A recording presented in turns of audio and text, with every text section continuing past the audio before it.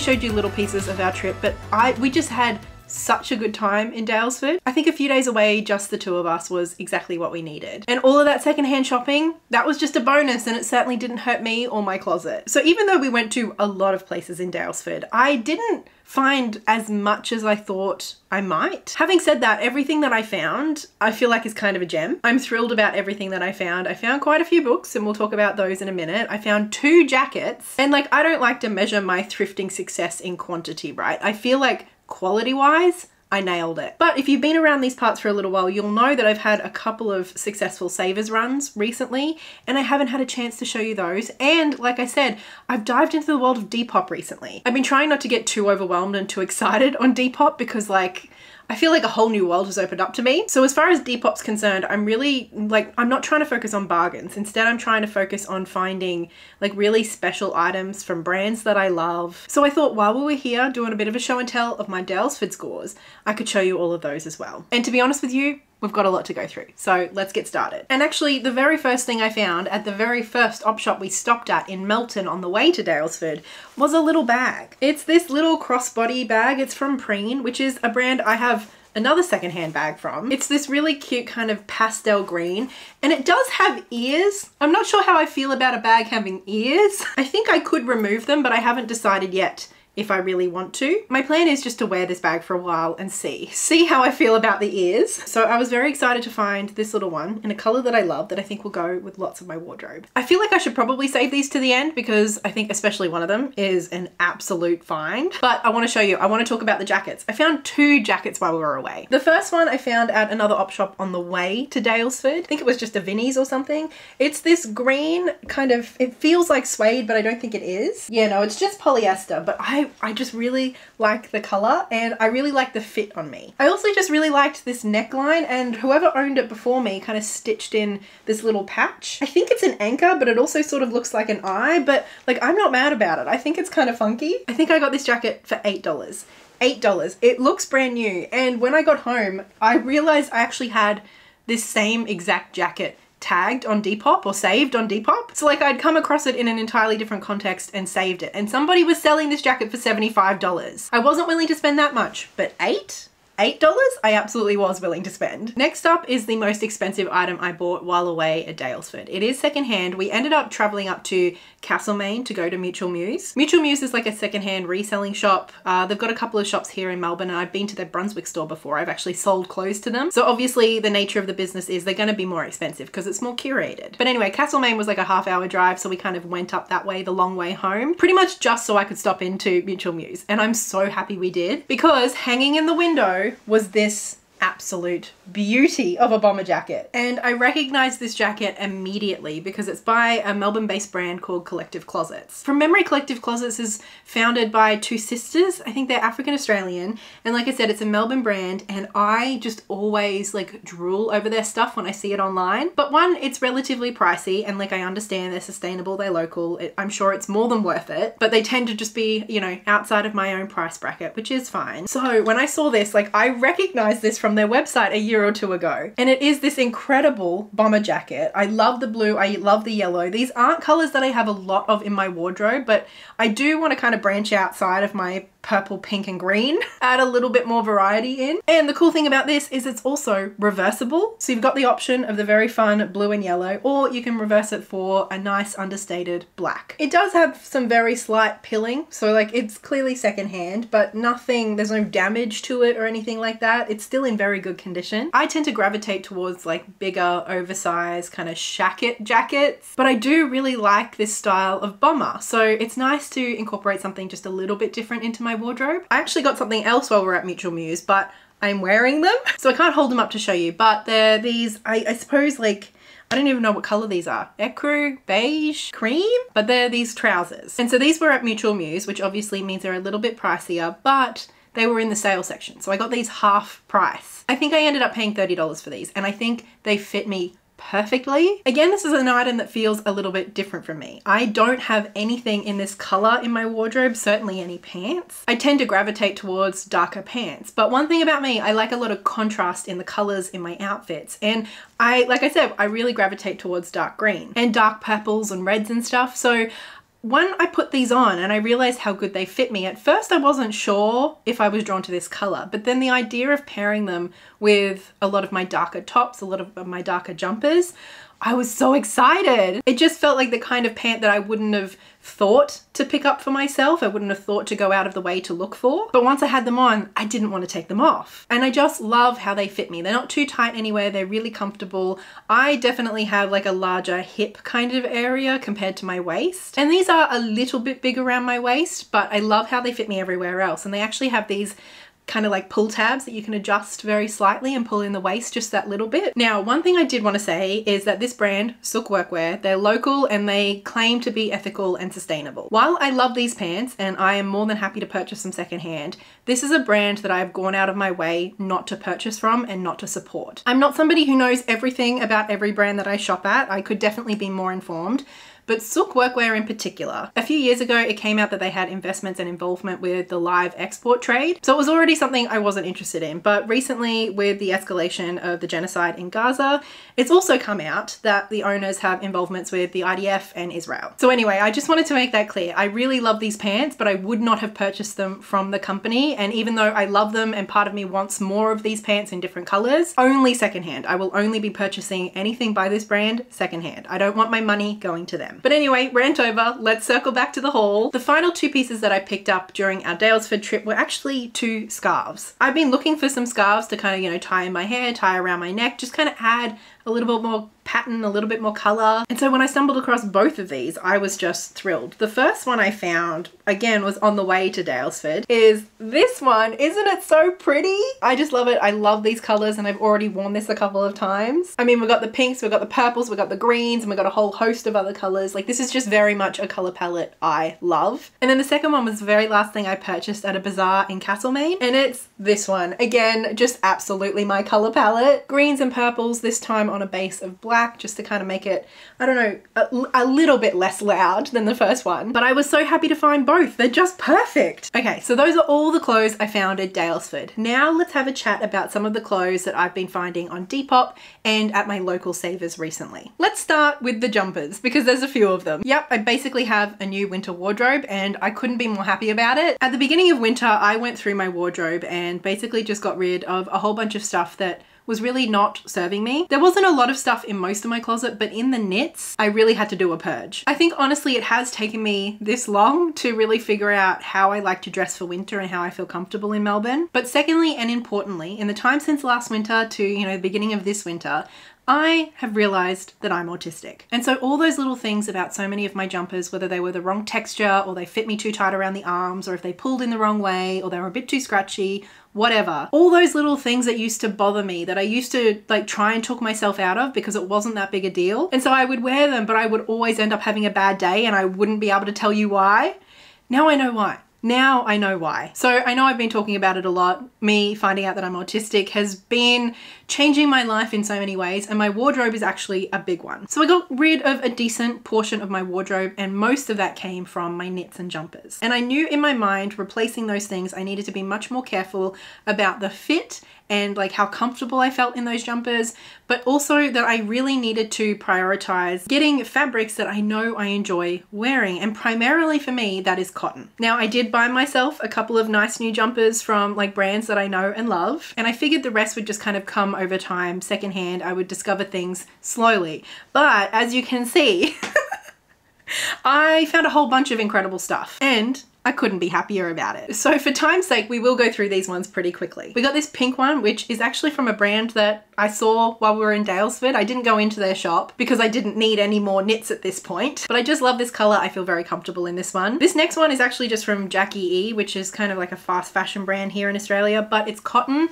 and I loved the fit. I love the scalloping neckline, and I love the color. Can you tell? I definitely have a color palette that I'm drawn to again and again. And then I've shown you this one in my previous video. This one's actually a merino wool, but it's so soft. It's by a brand I've never heard of before. It's called Milana, but again, I love this color. I love the fit. This was in the men's section. Okay, now our next three jumpers are all much heavier, as you can see, much chunkier. And these I all found on Depop. So they did cost me a little bit more, but they're all from brands that I love and that I trust. The first is another jumper that I took with me on our trip, so you have seen this before. This one is a beautiful red cable knit jumper from Obis. I would say this is just a relaxed fit on me. It's not oversized, so I just really love the fit on me. It's enough if I want to pop it over a dress, which I have done before, but it's also not so big that I can't just wear it on its own. And to top it off, I think this might be my favorite kind of red to wear. So this was the most expensive of the jumpers that I purchased, but I was so thrilled to find it secondhand, and I couldn't be happier. And then these next two are actually the same jumper, just in different colors and actually slightly different sizes. This one's in a size 22, this one's in a size 20. They're both from Jericho Road. And for these jumpers, they're like a looser knit. They're still heavier, but they're the kind of knit if you were wearing like a bright contrasting shirt underneath, you'd be able to see it a little bit through, if you know what I mean. They're both made out of cotton. They've both got these beautiful big balloon sleeves. They're both like a good kind of oversized on me, and they're both just beautiful in color. I just love them. I found this red one first and I was so excited. I got it for a really good deal. Actually, I was thrilled. And so when the blue one came up, I was almost like, am I really gonna get the same jumper in another color? And then I was like, you know what? Yes, I am. I fucking love this jumper. And blue is a color I really like to wear, but I just don't have a huge amount of it in my wardrobe. I've got the reds and the greens and the pinks and the purples covered, so it was nice to add a little bit of blue into. I've already been wearing all three of them heaps, but I know especially as we get into the depths of winter, as it gets even colder, I'm gonna rely on these so much. Okay, we are nearing the end, I promise. I think we've got 4 items left. And just quickly, I wanted to show you this bag that I found on Depop. If you've watched any of my vlogs or if you watched my last video, you will know that my most worn, my most beloved bag is my green Nomo backpack. I got it years ago. I don't even remember where from. I did originally buy it new, and it's just my favorite backpack. I have been wearing it constantly for years. I just love everything about it. It's the perfect bag. So this bag isn't going to like immediately replace my green bag. That bag still has many more years left in it. I was though really excited to add in like a slightly dressier version, you know? And of course, as we've established, I love a good red. I love a good red accessory. So I was thrilled. I was so excited about this one. Our next item is actually another one that I found at Savers a few weeks ago, and I was chuffed because again, these are a pant that I saw online when they were being sold from the shop that they were originally from for $200. And I liked them, but I knew I didn't want to buy them new, and I certainly didn't want to buy them for $200. But I found them at Savers for $9. And now pants, I do find pants a bit trickier to buy secondhand. I think just because of my size and my shape and the sorts of things that I like on myself. It's just a lot harder to find than like knit tops, for example. Clearly I have a much better time finding those. But when I saw these and I tried them on, I just loved how they fit me. And that is these green striped trousers. For the waistband, they're fixed at the front, but they've got that little bit of stretch and elastic at the back, which is always nice. It's just that extra bit comfy. And then they're just a really nice wide leg on me. They're a poplin cotton, so I'm not sure how much wear I'm going to get out of them in the especially very cold parts of winter here in Melbourne. But I did get them a few weeks ago and I have already worn them a couple of times. I feel like even in the kind of early parts of winter, certainly in spring and autumn, and even in the more mild parts of summer, I'm going to wear these heaps. I just love them. The vertical stripe just gives them that kind of almost clown aesthetic. I just think they're really fun, but because they're a really nice, neat kind of silhouette, I actually think they're the kind of thing that you could dress up if you wanted to as well. And obviously green is the basis of my color palette, so they're just about perfect in my mind. I honestly think this is up there in my top 3 or so favorites of all of these things that I'm showing you. They're just the kind of thing that is fun enough, funky enough, but also so wearable. Okay, now these next 2 are definitely like the splurge of the video from one of my favorite Australian Melbourne based brands, which is Variety Hour. I do already have 2 of their dresses, which I have bought new. Well, in fact, I should correct. This one, my mum bought me for my birthday last year. I'm obsessed with this dress. I wear it casually, I wear it to work, I wear it to weddings. I just think it's close enough to the perfect dress. And then I also got this one secondhand, which is definitely a bit more summery. I wear it a lot in the summer and I just adore it. So while I absolutely adore Variety Hour, they definitely are on the more expensive end. They're definitely like at the top end outside of my budget, if I'm being perfectly honest. So now that I'm on Depop, this is a brand that I'm going to search for regularly because I love their clothes, I love how they fit me, I love their colors, and they always wear and wash so well. And what do you know, in the 6 weeks or so that I've been on Depop, I have found this yellow skirt. Yellow is my favorite color, but I don't really feel like it suits me very much. So the idea of having a beautiful bright yellow skirt on like my bottom half that I can wear, you know, the pinks and the greens and the purples that I feel like do suit me, like on my top half. Oh, I couldn't be happier. Even like a bright blue, I think is gonna go incredible with this. I haven't worn this one yet because like it is getting a bit too cold. I think this is something I'm gonna wear so much in summer. And it looks like it's been worn and washed maybe like 2 or 3 times. It's essentially functionally brand new. It's got this like very comfy, stretchy waist. I love the length, I love the color, I love basically everything about it. Oh my God, I just love secondhand shopping. You can't beat it. I was about to say, so that's it, but I just remembered we have the books. We still have the books to talk about. Obviously during my op shopping escapades, I look at the clothes, but I also always check out the books. I did feel more selective with my book buying. Like we saw so many books and there were plenty of books that I was like kind of interested in, but I think because I'm in a reading slump and I've read like 2 books in 2 months, I still can't get over that. I read like 30 books or 28 books or something in January and now I've read 2 books in 2 months. Anyway, it's the natural flow of things. It's okay. I'm fine. For that reason, I definitely was a bit more picky and a bit more selective and a bit less likely to pick up a bunch of books. I still got 5 though, which is plenty. And all of them were books that I was already interested in. The first one I picked up for $2 is Taboo by Kim Scott. Now, if you've been around here for a little while, you might remember that quite a while ago, actually, I read Kim Scott's Dead Man Dance, which was like a Miles Franklin winner. I think he's been a Miles Franklin winner twice. He's an Indigenous author, and that Dead Man Dance I found very difficult to get through, but by the end I really did appreciate it and come to love it in like a kind of interesting way. It wasn't my favorite book, but I thought what it did was really quite powerful, and I thought it was very successful in what it did, and the writing was beautiful. So after that Dead Man Dance, I knew I did want to try Kim Scott again. I felt like I could kind of go either way with him. Either I would end up loving him or this will be my last book, and that's okay. But I've been keeping my eye out for Taboo, and actually I found it a few months ago at a secondhand bookshop with a friend when I was out with him, my friend Nick. But it was up on like the very, very high shelf. You know those secondhand bookshops where like everything is just kind of like books are like forced into every nook and cranny? I saw the spine of Taboo right up the top, and I did ask if they could help me get it down, but like they were closing and it was going to be a whole thing, so I just ended up leaving it. I knew eventually I would come across it, and I did. One may as well begin once upon a time. We thought to tell a story with such momentum, a truck careening down a hillside, thunder in a rocky riverbed, a skeleton tumbling to the ground. And the story will speak of magic in an imperial age, of how our dead will return, transformed to support us again from within.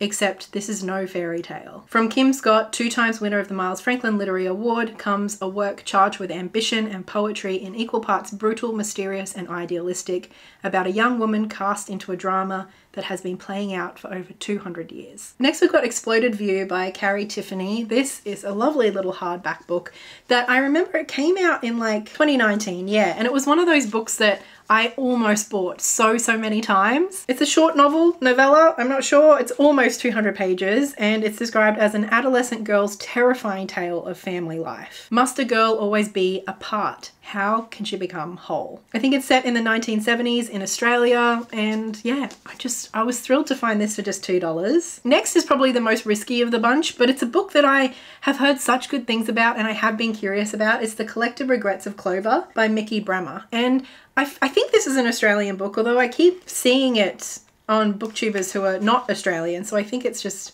kind of made its way around the world, which is pretty cool. And I honestly don't know a lot about this book, but I have heard people talk about the way that it explores mortality and grief as being hugely moving, and those are themes that I tend to really appreciate in my fiction, so I've been drawn to this one, even if I don't know a lot about it. And for $3, who can say no to that? Next, we have a young adult book that I almost buy all the time when we have it in stock at work, but we usually only ever have one copy, and I feel bad being the one to take it away. And that is Please Don't Hug Me by Kay Kerr. Now, you might remember that one of my favorite contemporary young adult books ever is called Social Cue by Kay Kerr. Kay Kerr is an autistic author who lives in Brisbane, and Social Cue is just one of my favorite romance books that I've ever read. It's a young adult featuring an autistic main character, and it's just beautiful. It's funny, it's fun, but it's also so heartfelt and intentional. It's just wonderful. So this was her earlier book, and I've been meaning to get around to it, and again, to find it for $2, I can't wait to read it finally. And then finally, a book that I feel like has gone kind of like semi-viral recently on BookTube is 84 Charing Cross Road. I think this is an epistolary novel. Yeah, it's all written with letters. And it's just one of those books that the more I hear people talk about it, the more curious I have become. So